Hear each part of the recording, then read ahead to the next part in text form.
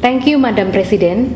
INFID draws the attention of the Council to the various religion-based violent incidents, human rights abuses in Papua, and violation against human rights defenders. The government of Indonesia has expressed its commitment to protect religious minority groups. However, situation of the religious minority groups in Indonesia is worsening. 3 months after the second cycle of the Indonesia UPR session, on the 26th of August 2012, about 500 masses attacked and burned the houses of the CIT followers in Madura, East Java, that resulted to the death of 1 CIT followers, 1 person in a critical condition, and about 50 houses were burned.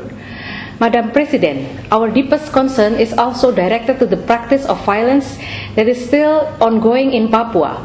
Those who are staging peaceful protests are always accused as separatist groups and charged with treason article of the Indonesian Penal Code. The strong security agenda in Papua is comparable with the impunity climate that is continuously preserved. The pressure of civil society to revise the military court law is always ignored.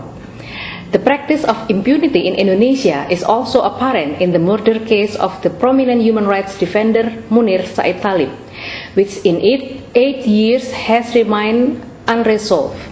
We urge the government of Indonesia, first, to concretely implement 144th recommendation that immediately accepted by the Indonesian government. Second, to accept the remaining 36 recommendations that need further consultation among relevant stakeholders in the country. Third, to hold peaceful dialogue with representatives of the Papuan people. Fourth, to bring masterminds of the murder of Munir to justice. Thank you, Madam President.